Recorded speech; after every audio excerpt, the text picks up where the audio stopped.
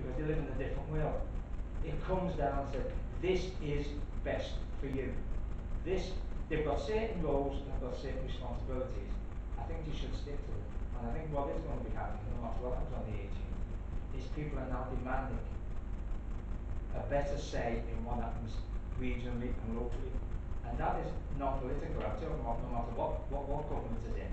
Because that kind of power base has to be now lowered. We in Merseyside have decided what we believe is best for us. We have not told Devon, Cornwall, Manchester, Bristol, Birmingham what they should do. And we should never do it, because what is best for them is they decide. And I'm only hoping, and it is a hope more than anything else, that we get to that situation yet again, where we decide what is best for the people who tell us as elected representatives. We go out to them, they tell us what is best. We go to our councils, they do it. We then come to the final authority as a group, and we disagree at times. Same way with the unions. I'd be very surprised if we ever got to a situation where we agree on everything, because one of us would be out of order, I think. Definitely, if we get a situation where we're always agreeing that one of us is out of order, the unions aren't and we're not, and we're going to have times when we will disagree fundamentally on the way forward. But it's how we disagree and how we do it. And if anything, that the union should be proud of it, how it's reacted over a number of years in that way, and I think we should applaud them in that way. Hence the reason with the national strike at the moment, they know it isn't Merseyside, same as Birmingham and Manchester file officers know it isn't their authority. It's a government that is using finance to look at the service rather than the need, as Les has already said.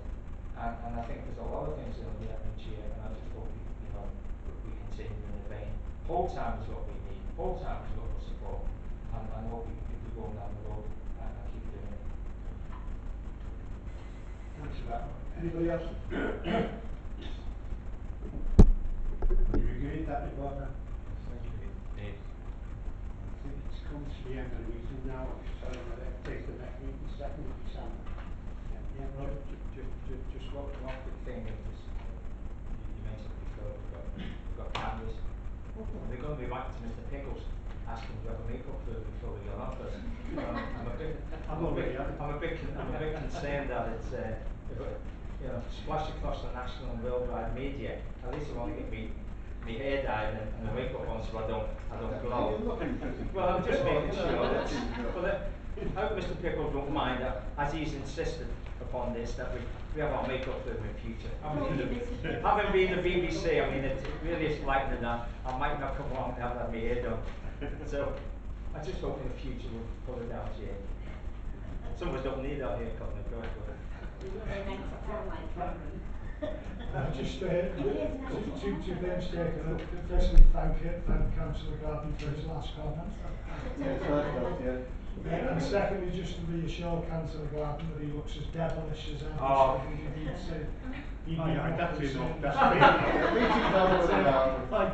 I would say is I could use this opportunity to my ice bucket challenge. I've nominated Eric Pickles, but unfortunately he has not yet responded to the challenge that I've thrown down to him. So maybe this is my opportunity to reinvigorate that challenge to him, and I shall leave that at the behest of our guests in further the meeting to give some thought as to whether they would like to send that through to him. And I'll pause at that point, Chair. I've probably committed career suicide. Wondering, could we have a copy? Okay, Be interesting to have a look at that in action. Anyway, that's the end of the meeting. We've got the date of the next meeting, as I say, 2nd of December. Have a safe journey home, and you've got to go with you. thank you.